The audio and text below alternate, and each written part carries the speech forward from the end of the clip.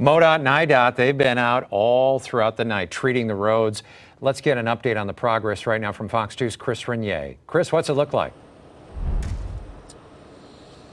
John, good morning to you. We are on the J.J. Kelly Memorial Overpass here above 270. I want to show you the scene behind us at our particular location. You can see there is pavement showing on 270.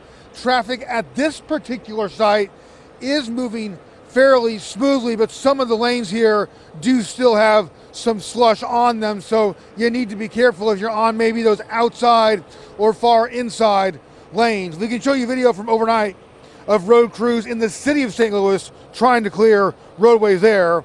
MoDOT officials telling me that they have full crews out this morning trying to get the roads as clear as possible for the morning commute. Full crews means there are around 200 trucks available to be on the roadways in our area. MoDOT had full crews out overnight as well.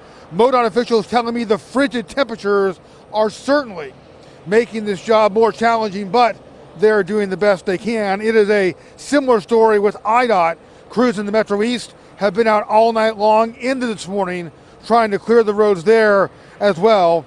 Both MoDOT and IDOT telling me some of the most hazardous areas can be on ramps, bridges, and overpasses. Authorities telling me crews have responded to multiple slide-off wrecks, some in those areas. They are urging drivers to be careful if you have to head out this morning. For now, live near De Pere, Chris Renier, Fox 2 News.